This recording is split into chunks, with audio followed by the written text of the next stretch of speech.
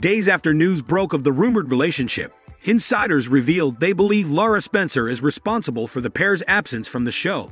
Keep watching to find out why people think Lara pushed for Amy and TJ's break and learn more about the scandal. Is Lara Spencer responsible for Amy Robach and TJ Holmes' break from GMA?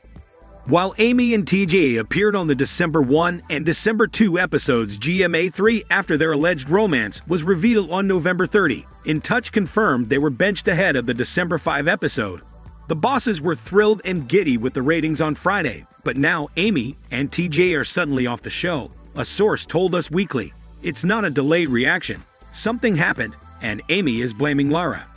The network made the decision after further details came to light. The insider shared with the outlet. An additional source denied Lara's involvement and explained that she doesn't have the power or influence to remove Amy or TJ from the show. The decision was made